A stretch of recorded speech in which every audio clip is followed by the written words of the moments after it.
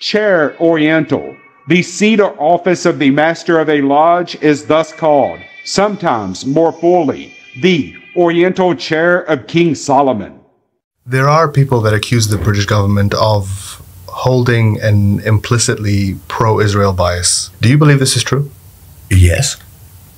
And it's clear in the latest agreements between the British government and the government of Israel, whether it's a trade agreement or a roadmap to the future, the enthusiasm for engagement with Israel doesn't appear to be qualified at all in the way that it needs to be about the difficulties that Israel has in reconciling the fact that it is in illegal occupation of someone else's territory, a gross breach of the Fourth Geneva Convention, which was meant to be the basis of global order in the wake of the Second World War.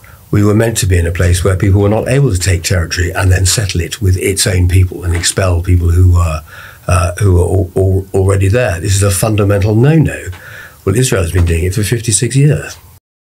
You think he blessed you? Well, he fucking cursed me.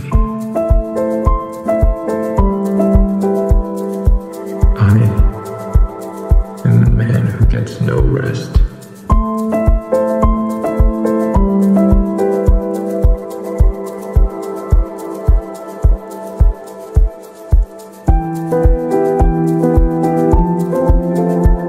The reason that I am here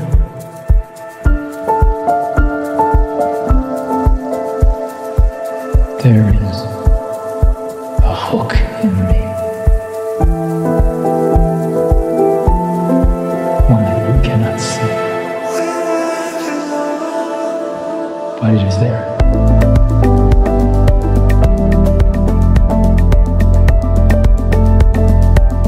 You think I have a choice?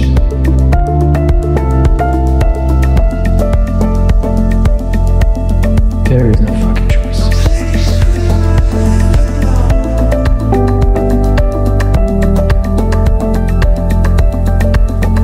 You think if I could be shot of this death,